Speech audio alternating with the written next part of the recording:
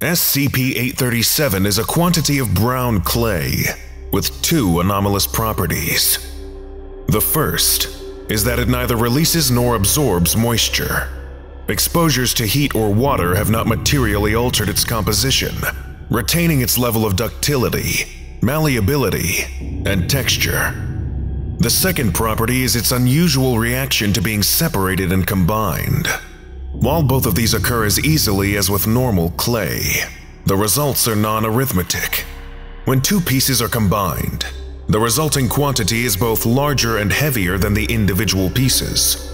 When two pieces are separated, the resulting quantities are much smaller and lighter than they should be. Measurements have shown that each quantity is an integer number of drams, an imperial unit of weight equal to 1/16 of an ounce, or 1.8 grams at standard gravity.